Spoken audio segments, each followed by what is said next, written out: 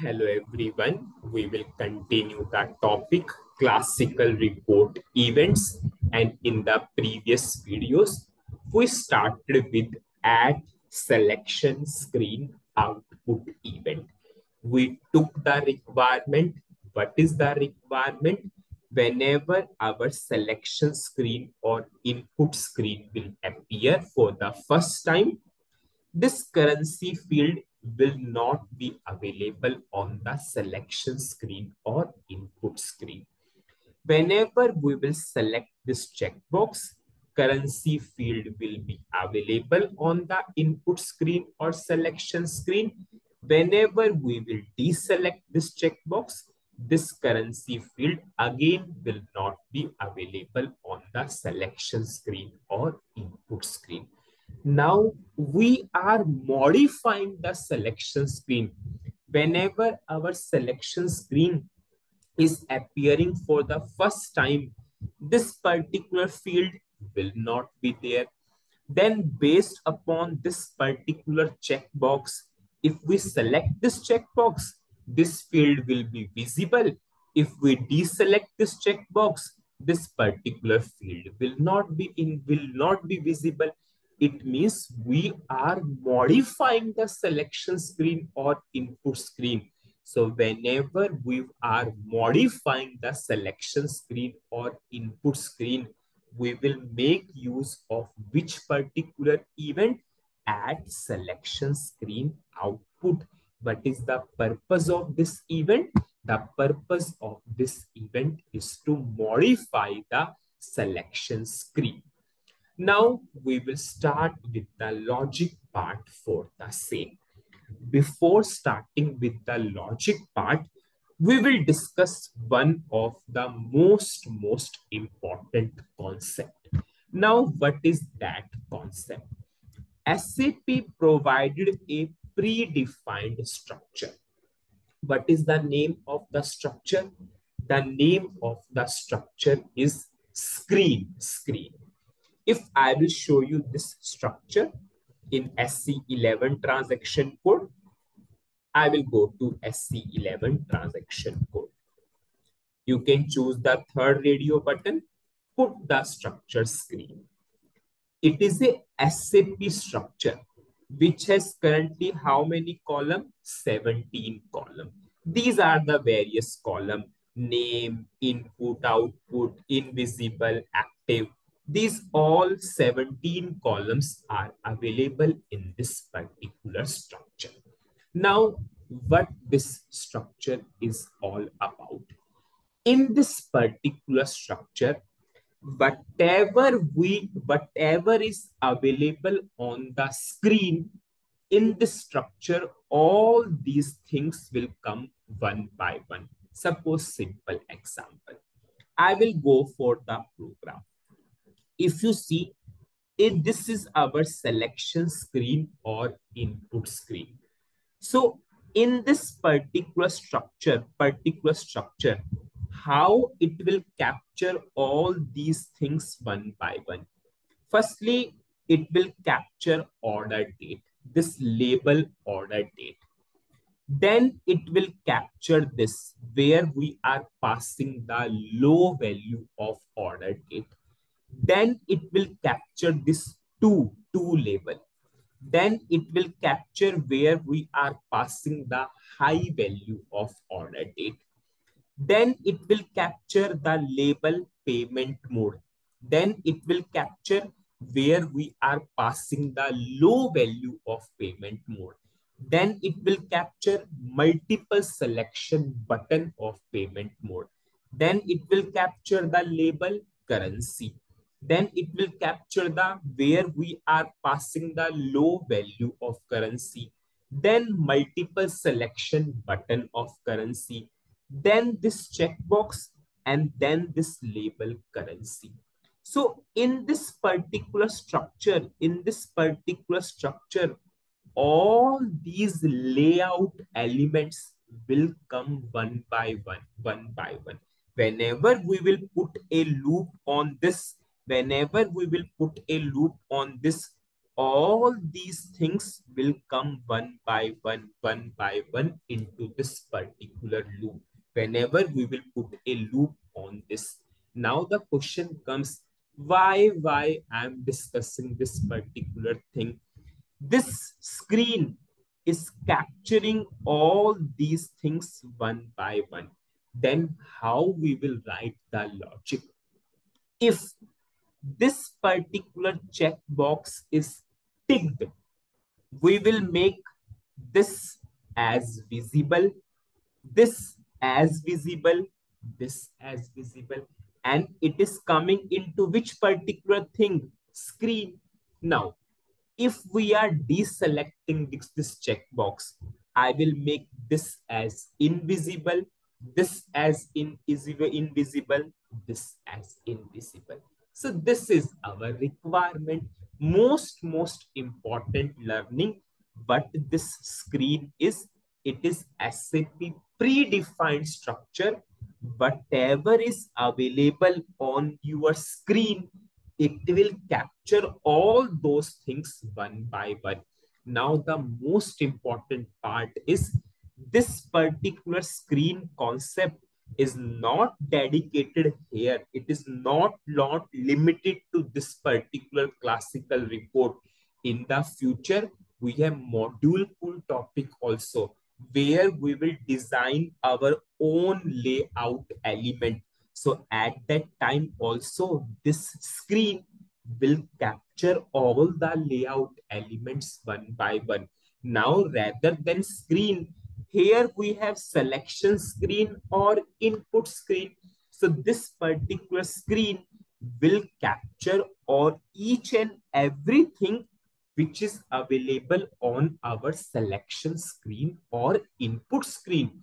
And based upon our requirement, we will make this three as visible or invisible, because in this screen, each and everything will come one by one. Now, what I will do? I will write the logic. Firstly, initial logic. I will show you in the debugging mode. Then we will proceed with the logic part. Just see. Now what I will do? I will go to back button. As a part of add selection screen output event, I'm simply writing loop at screen and loop. Why I'm putting a loop? So that I can show you, yes, how one by one each and everything is coming, which is available on our selection screen or input screen. Most important understanding. I will put a breakpoint and show you. Now we all know, whenever I will run the program, the event at selection screen output will call. Yes, it will call, because this event calls every time before displaying the selection screen or input screen. Yes, initialization will also call, but it only call for the first time. But this event calls every time. So as of now, we are concentrating on this. So whenever I will run the program, so my selection screen will not come first. Firstly, this event logic will trigger, and I will show you how each and everything is coming into this screen one by one. So for the best understanding, I will just show you, I will just open this selection screen or input screen in one session so that you can relate very easily. I will run in a separate session. Now you can see I'm on add selection screen output. I will show you screen. I'll show you screen one by one. This loop will continue, and each and every layout element, each and everything, whatever is available on your selection screen or input screen will come one by one. Now, firstly, I will open this, okay? We will ignore this firstly. I'm doing F5. This loop is continuing. Okay. Chalo, suppose I will write screen hyphen name so that we can concentrate fully on the whatever is coming. Now you can see screen hyphen name is equal to s underscore o date. What is the text of s underscore o date? So this particular thing is for what? This particular order date, order date. So if I will show you the full screen. So firstly, we have label order date. You can see SAP is recognizing the name like this. And you can see we have other things also. Just now in SC11, I showed you we have 17 columns are there. Suppose just see the various things. For this particular thing, order date. Have you seen input is equal to 0? Just remember, just understand a simple concept. What do you mean by 0? 0 means false, 1 means true. 0 means false, 1 means true. It is a label. It is a label. So can you give the input value? No, we cannot give the input value. So have you seen input is equal to what? 0. Is this visible to us? It is acting as a output. Yes, it is acting as a output. So have you seen output is equal to 1?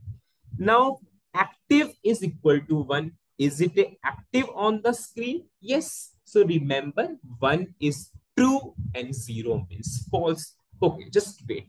Once I will proceed, it will make more sense. Now I'm doing F5. So whenever I will just continue this loop, each and everything will come one by one. And I will show you name so that we can concentrate on that name itself. I'm doing F5, F5, F5, F5. Now you can see order date low. Just see, is this our order date low? Yes, yes. Just see the various properties. If I'll show you the various properties, you can see name is s underscore o date hyphen low. Have you seen now the input is 1 because we are able to give the input. Input is true. Now you can see, is this a output also? Yes. Is it a active field on the screen? Yes, it is the active field on the screen. Now I will go for next. F5, I'll just show you screen hyphen name. Have you seen as of now low is there? Now we will move on to next. Have you seen next is what? To underscore text. This is our to text, to text. If I will show you the properties of this, in this case, our input is 0 because you cannot give a input. This is only a output. And you can see active is equal to 1. Active is equal to 1. Now I will show you from here itself. I will do F5, F5 and show you. Now you can see what is the next one? High value. What is the next one? High value. So each and everything is coming here one by one. Now suppose what is next one? Next one is payment mode. I'm doing F5, F5. You can see we have a payment mode. We have a text of payment mode. Now I'm doing F5, F5. We will ignore this. We'll do F5. Now you can see we have a low value of payment mode. Yes, we have a low value of payment mode. F5. Now you can see we have multiple selection button of payment mode. Yes. Now I'm doing F5, F5. We have a text of currency. We have a text of currency. We have a, this, I will ignore this. Then we have low value of currency. Yes, we have a low value of currency. Then we have a multiple selection button of currency. Yes. Then we have a checkbox. You can see we have the checkbox and but the name we gave P underscore CHK. Now you can see we have the label and what is the label for this display currency. So have you seen each and everything is coming into this screen one by one. So now what we will do, but the logic we will write based upon this requirement. If this checkbox is selected, we will make this three things as visible. If this checkbox is not selected, we will make these three things as invisible.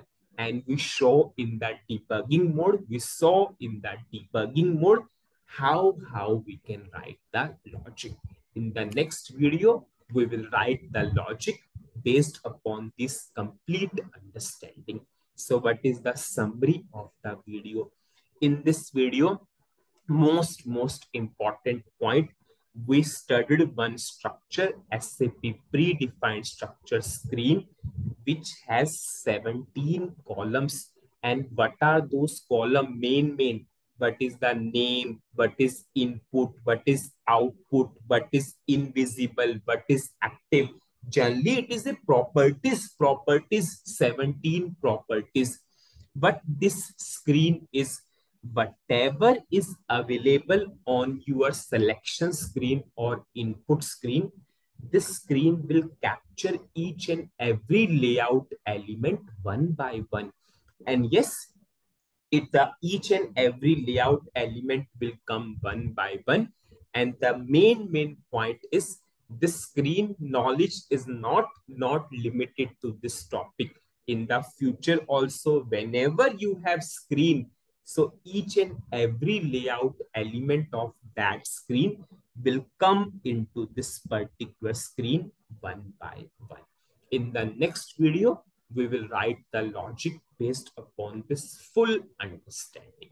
So that's it in this video. Thank you.